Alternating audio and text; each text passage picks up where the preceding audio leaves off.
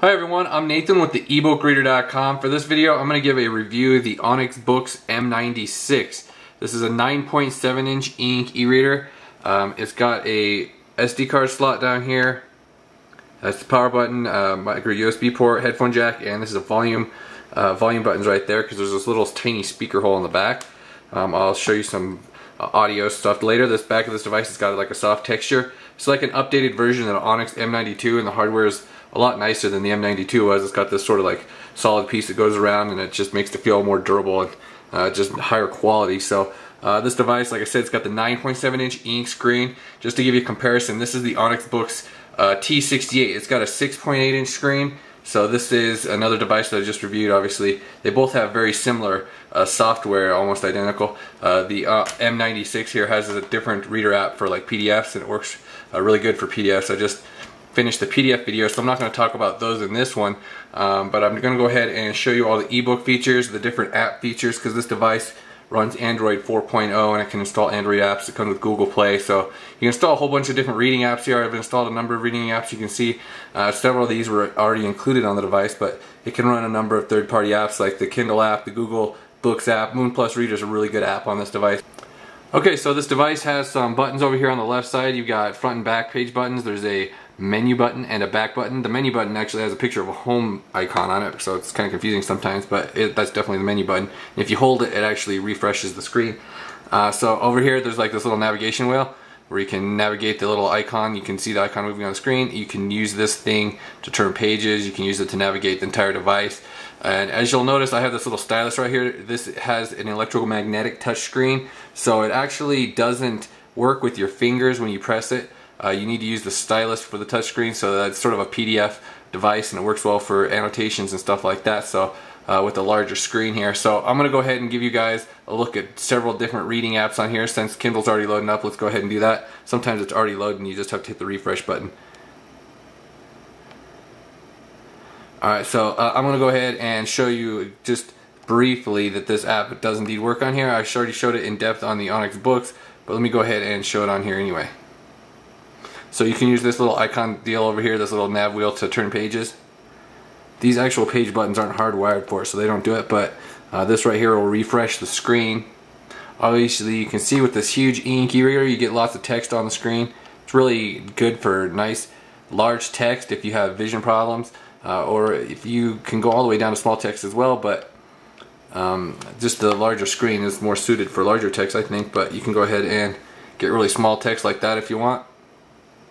With the Kindle app, it does that weird sliding effect, so sometimes you need to refresh the screen, but the app does work. All the on-screen features and stuff do work, as far as like notes, highlights, the dictionary. You can reference Wikipedia and Google.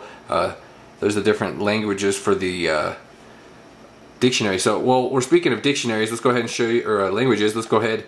That was a really crummy segue. I screwed it up. Well, anyway, let's go to the settings menu, and I'll show you what languages this device supports. So we can go up to the settings menu right here. If we go into language, so this device supports a number of languages. Right there. So it's got text to speech as well. I'll show you that here in a second. Just a few other things here in the settings menu. We've got DRM settings, because this thing supports Adobe DRM if you want to get Adobe EPUBs on here, or Adobe PDFs. We've also got, like I said, it runs Android 4.0. I'm not going to go into that right now. Let's go ahead and show you some of the ebook features now. So this thing has a number of ebook apps pre-installed. So these are all basically the pre-installed ebook apps, except for Moon Plus Reader. I added that one. But it comes with all of these as EPUB readers, and they all have different features. So I'm just going to basically go over to the two main Onyx ones. I've shown the Onyx Reader one in depth in the books, but the Boox T68, but for whatever reason the T68 doesn't have the Onyx Neo reader installed. So this one has a few different features. It's really good for PDFs. It has some good options for ebooks too. As you can see right here, as far as layout goes, gives us a nice good layout. We can actually modify the margins and the size of the text. You can just quickly change the size of the text using this button right here. I noticed there's a big jump in text with this particular app. The other Onyx Reader app, it doesn't have that big of a jump between those sizes right there. It has more text sizes I've noticed. So this app has the usual, you know, all the on-screen features. If you hold down on something, you get that usual on-screen copy, highlight, notes, dictionary. So this device uses Quick Dictionary. I'm not really a fan of it, to be honest with you, but it's alright. it opens up this separate window here for the app, and there's a whole bunch of different downloads you can do. So they're always like English translated to something, which is kind of weird. I don't really know why there's not just a straight English dictionary, but that's just how that quick dictionary works. So as far as the on-screen features for menu here, we've got the margin settings. I noticed there isn't any line spacing settings with this particular app. We do have the margin settings, you can see right there. You can go super huge, super small. We've got the usual font options. What's cool about this particular app over the Onyx app is that it does have the bold, and you can adjust the bold levels, but I sort of think the first level is probably the best option because it keeps most of the clarity of the text. Some of the levels it starts to just get the text all blocky looking. But so it's been a long time since I reviewed a 9.7-inch ink e-reader, not since the Onyx M92 like a couple of years ago, and I forgot how much I really like these devices. It's a really cool type of e-reader having a larger screen size like that. So I mean, it's a huge difference than like the Kindle Paperwhite with a 6-inch screen right here. So I mean, obviously we're talking like hardcover versus paper book. It's a lot different size. Just a huge difference with the amount of text on the screen. I really like just how the text looks on the screen. I mean, it's not a really high resolution screen like something you're going to get on the Kindles and stuff. It doesn't have as high DPI, but when you're using larger fonts like this, it doesn't matter. I mean, if you're going to go really tiny fonts, I mean, you're going to notice that it's not quite as sharp and clear as those higher resolution e-readers, but I don't know why you would use such tiny fonts on a large screen like this. I mean, I always seem to be using larger fonts than I would use on the Kindle normally, just because there's so much more screen real estate there. And I've also, this device, it doesn't have a front light, as you see when I turn out the light. So I guess they haven't perfected front lights for 9.7-inch e-readers yet, so as you can tell, it's quite a bit different than with the Kindle's front light full blast right here. There's a lot of difference with the night reading, so I mean, it really helps to have a light on the screen. One thing I've observed though is with the larger screen, it just seems to have more reflectivity to it because there's a lot more of the background area. So I don't know, it doesn't really seem like not having a front light's that big of a deal, because the text is still always pretty easy to read even with the light off right there. Let's go up the text size so you can see on the camera a little better. So yeah, I mean, I'm really liking this screen, even though it's not like super high DPI like some of those newer smaller screens are. Looks really good. Text is really nice and clear and dark. Okay, so like I was saying, you can open books in different apps here, and you can set the default if you want. Like the Onyx Reader app here, it has some different features, like it has text to speech. Let me show you this. Like the fonts weren't as a huge jump either, like when you're jumping from smaller to large. You can see there's a little bit more variation. So this app, it just has some different features to it. So it has the bold too. It kind of makes it a little bit blockier, but it still looks good. I kind of like the look of the bold on the other app a little bit better, but it doesn't really, just personal preference really. We've got the notes and highlights like always in here. You've got your own section for that, and I sometimes forget the table of contents is in there too, so we can just jump around with the table of contents right there. If you have this menu icon up and you tap right there, you can get the page 2 number, so we can just hit a page and go to. So there's some different shortcuts for that kind of stuff. We've got the landscape mode, though I don't really know why I'd really use it a whole lot on this big of a device, but you can if you want.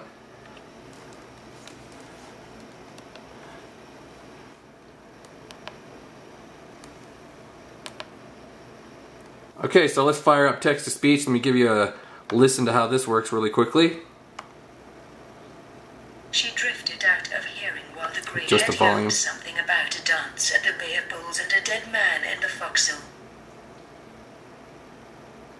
Harvey shuddered. He had seen this love until Dex and the savage giant crew. Kind of has odd pauses between sentences, but the voice is really pleasant. You can actually modify the voice and the speed of text to speech up here in the settings. It was under that language section. Once again, you can go in there and modify the text to speech right here actually. So we got some different speech rates. There's also some different voices. This is an example of speech synthesis in English with Onyx TTS.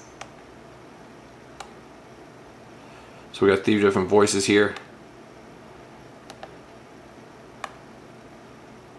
Dies ist ein Beispiel für Sprachsynthese in Deutsch mit Onyx. Let's also use the Pico TTS engine.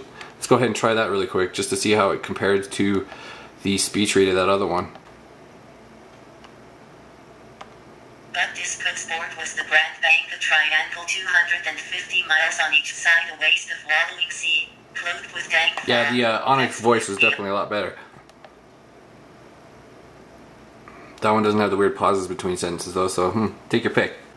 Okay, so this is the home screen. You can also view your books in the library here. They all get automatically added to the library view what the device supports as far as formats.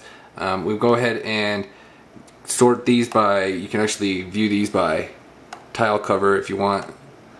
I kind of like this view. Some different filtering options up there as well, but I'm going to go ahead and back out of here and show this other stuff. We've got the shop right here. This is the Architect shop though, so this is like, I think it's like a Polish store because it doesn't seem to have like English language books, so I'm not going to really go into detail with this. We've got the storage right here. This is sort of like a basic file manager where you can go through the folders on your device. I actually recommend installing ES File Explorer because it has more advanced functionality. You can like move and delete stuff like that. It's just a lot easier. So yeah, that's in the apps section. You can, like I said, this runs Android 4.0 and because of the Play Store, so you can install like whatever apps you want to from Google over here. It just sort of depends on the individual apps how they will render on this e-ink screen here, but I don't know, I've had pretty good luck so far. A lot of reading based. I forgot I'm uploading videos. Anything related to online right now isn't going to work because my internet's like totally clogged. So let's just go back here and I'll talk to you about some of these other apps that I have installed. So yeah, ES File Explorer is definitely a must because then you can just go through your files and you can move stuff, delete stuff, create file folders. It definitely makes it a lot easier navigating the structure with the Android operating system. So yeah, you just got all your different sections in here. Like if you download something with the browser, you need to go to your download section to get to it. Speaking of browser, I'm not going to be able to show it to you on this video. Maybe I'll do a separate video. Like I said, I'm uploading videos right now and my internet is totally bogged down. So let me go ahead and show you. I like using Nova Launcher sometimes. You can set this up as an alternate home screen, so if you didn't want to use that home screen they have set up for you, you can actually go ahead and set it up through like a typical Android home screen using Nova Launcher. It takes quite a bit of setting up because you need to get rid of like the animations. You need to get a white background like I have set up right here, and it just makes things look a lot better if you want to use this option. Then you can have it set to go to that when you hit the home screen, which I kind of forgot I didn't, so now we're back here again. Yeah, but then you can also set like icons for individual books on here. You can have folders. There's different things you can do with the Android options, and there's another way to get to the real settings menu in here. So with that other option, with the other settings menu I was showing you before, it's sort of like a truncated version of the Android settings menu. You can get to like the full Android settings menu from the settings in the Nova Launcher, so you can get some more options set through there. So, alright, so this device, it comes with a web browser, it comes with calculator app, a calendar app. It's pretty cool on the e-ink screen. You can get like a view of the full month. You can add different tasks to this, your events to this if you'd like. Just the regular, typical Android calendar.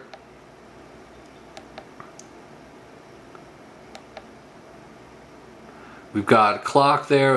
The color wallpaper is how you get a good, nice white background here. That's a good app to install if you want to use this setup. I got a note app installed. Comixology. So this is a comic app. It works well on e-ink e-reader, surprisingly well. I reviewed it on a couple other devices and it works well on this device as well.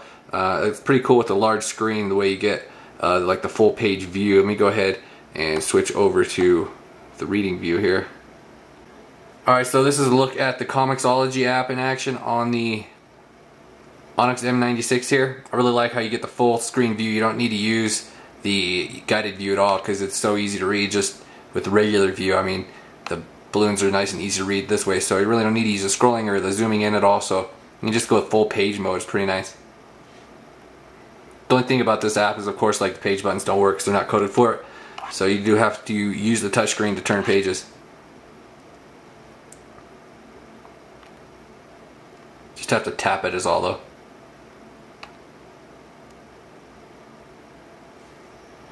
Alright, so some other apps that work well on here. Dropbox, Feedly works well on here. So Play Books. For some reason, I've been having more luck with the Onyx M96 running some of these apps than I did with the T68. The T68 seemed a little more crash prone for some reason. I had more issues with apps just closing randomly. I've really had no problems at all on the M96 yet. I mean, everything seems to be working nice and smooth. You load up the Google Books app. I remember other times I would have issues with it on the T90 or T68, but I'm not having any issues with it on the M96. I mean, everything's working okay. It's not causing it to close it or shut the device down at all. So, I mean, it's pretty cool to actually have some device that you can install alternate reading apps on. You can have all these different options. So you got the Kindles, and you can have your Google Books on here, but I really just sort of like that built-in reading app, just sort of the way everything's laid out. So I mean, with Google Books and like Kobo, all those support Adobe EPUB, so you can set this up with your Adobe DRM account, and then you can just read anything through the regular Onyx Reader apps. So I mean, you can get the page buttons working, and you can get the really nice clear looking text without the partial refresh that never fully refreshes in the app. So I mean, it's just sort of one of those things with the ink. Okay, so I'm going to wrap up this video review right here before it gets way too long.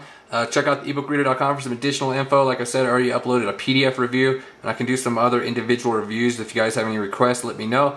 Thank you for watching, and you guys have a good day.